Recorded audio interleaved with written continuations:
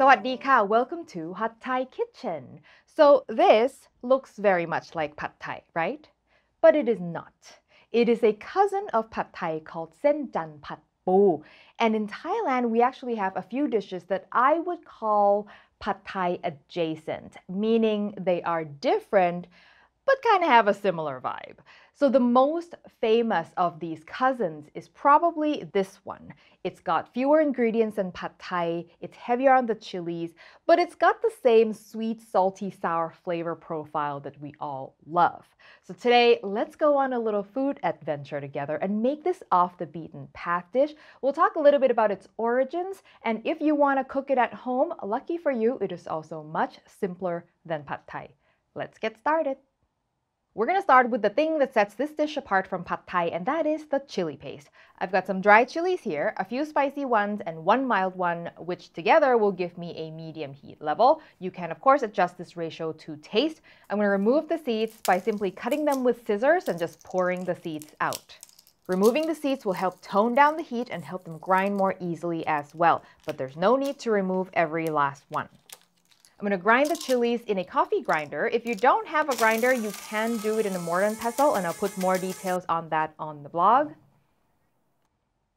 Next, I have some garlic, which I'm going to pound into a paste. And then in goes some chopped shallots and the ground dried chilies. And everything gets pounded down into a rough paste. It does not have to be smooth, but you do want to smash and bruise all the shallots to release all the flavor. For the seasonings, it is the same as pad thai. We have palm sugar for sweet, fish sauce for salty, and tamarind paste for sour. And I have more info on all these ingredients on the blog post linked below. Now I'm going to combine the fish sauce, tamarind, and water, but leaving out the sugar. Now let's talk noodles. This dish, as I said, is called Sen Jan Pad Po. Sen means noodles. Jan is short for Chanthaburi, which is the province in Thailand that is famous for making great rice noodles with a chewy texture that's perfect for stir fries. So this dish is actually their local specialty because it features their famous product.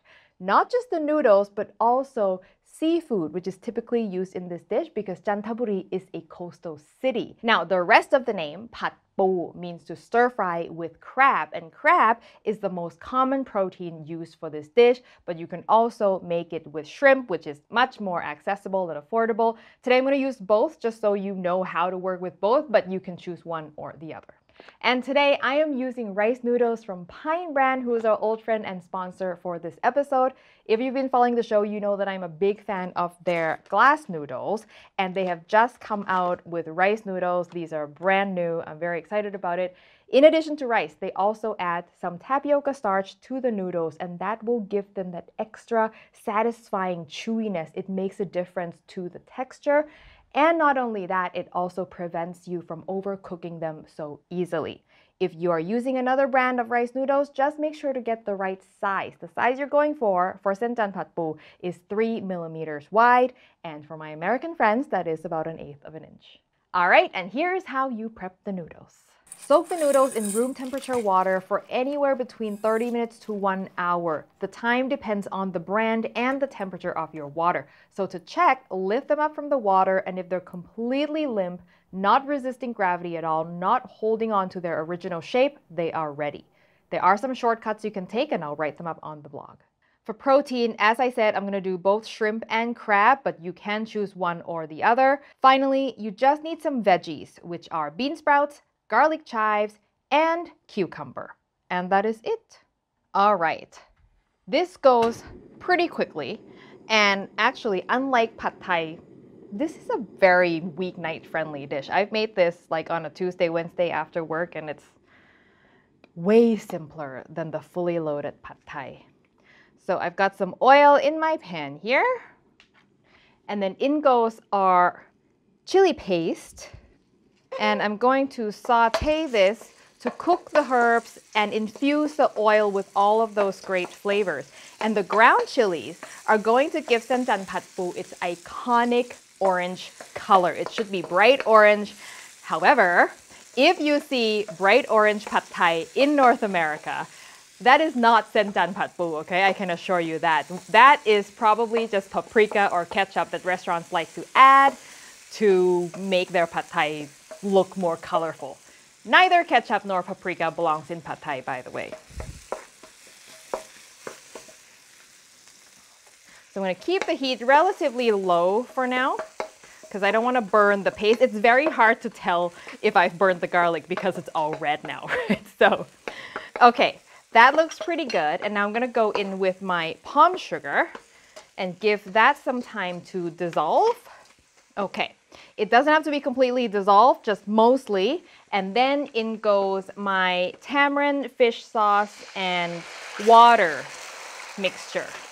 Now, if you recall, in my pad thai video, I actually make the sauce separately. You can also do that with this. Just make it in advance, keep it in the fridge. It's ready to go when you are. But I also wanted to show you how you can just make it straight in one go in the wok. Okay, now it gets good. I'm going to turn the heat up a little bit. And then I'm going to cook my shrimp in this sauce.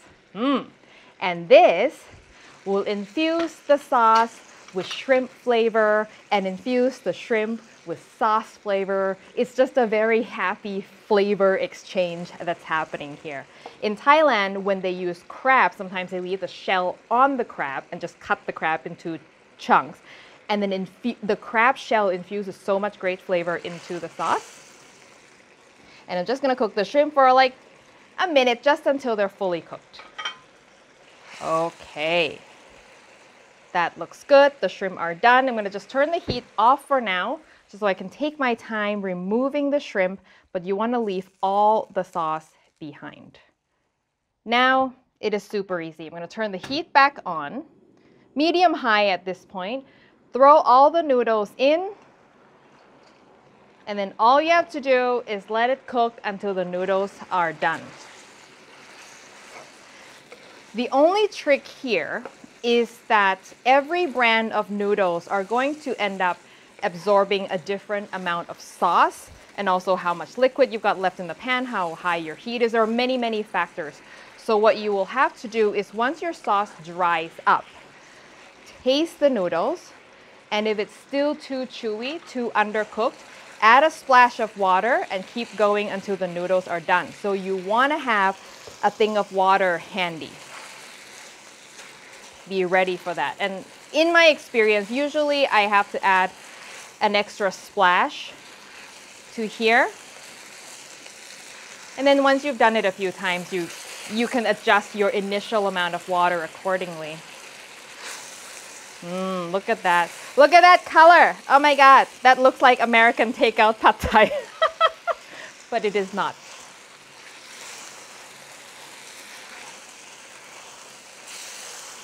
Okay, it's mostly dry. I'm going to off the heat for now, just to check the noodle texture.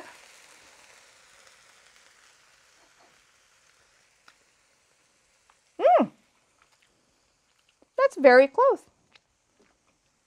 I'm just going to do just a teeny tiny bit more. I think I soaked these a little bit longer than I normally do, so I don't need as much water. See, that's another thing. How long you soak your noodles will have an impact on how much water you need to add in the wok. So do not just blindly follow a recipe. You gotta use your judgment. It's a lot to ask, I know, but that is the way it is. Okay. All right, now it's ready. Go back in with the shrimp, with the crab, because the crab is cooked, so we don't need to cook it anymore. I'm not adding all my crab though. And then the veggies, the bean sprouts and the garlic chive.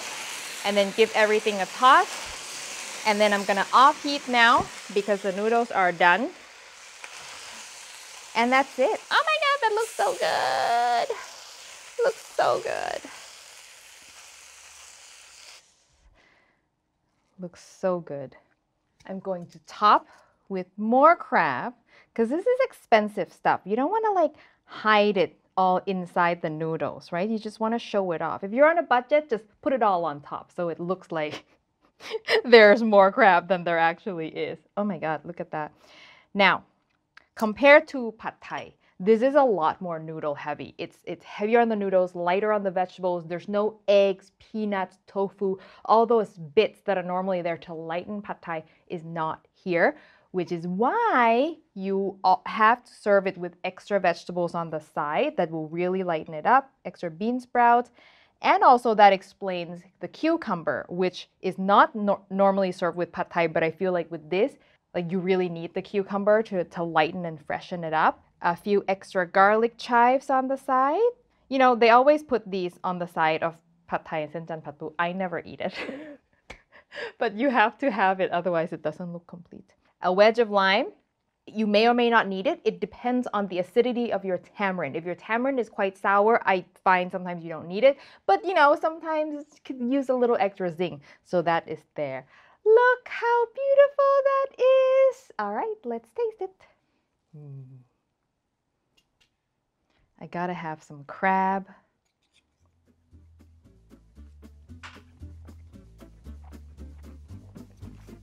So good.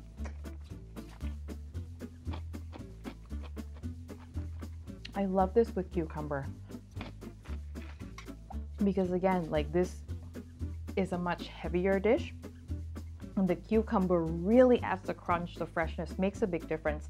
Now, as I said, this is a much simpler dish than pad thai. It has like half the ingredients. So the flavor is less complex than a fully loaded pad thai. However, it is still really good. It's got the perfect balance of sweet, salty, sour. The noodles are nice and chewy. Like the flavor of the crab and the shrimp really went into the noodles. Like this tastes seafoody to me. You know, if you love pad thai, making a fully loaded pad thai on a weeknight is not the most practical thing. But this, I can make it from scratch, no problem. So it's definitely an option that's very, very practical, and I really encourage you to give it a try because I would love for people to know more about the different variations of popular dishes. Everyone knows pad thai, like I don't need to go on about that, but there are so many more similar dishes that are hidden gems of Thailand that I would love for more people to know about. And that's it. The recipe, as always, will be on hotthaikitchen.com. A special thanks to all of our Patreon members who help support the show. And if you want to know what that's all about, how you can get bonus recipes and get direct access to me, you can check that out in the link below. Thank you as always for watching, and I will see you next time. Sawadee ka.